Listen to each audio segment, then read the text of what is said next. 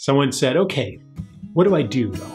What do I do? What do I do politically? What do I do in my dealings with the organization, with the local government, with my mother-in-law? I mean, how do I actually take this idea into action?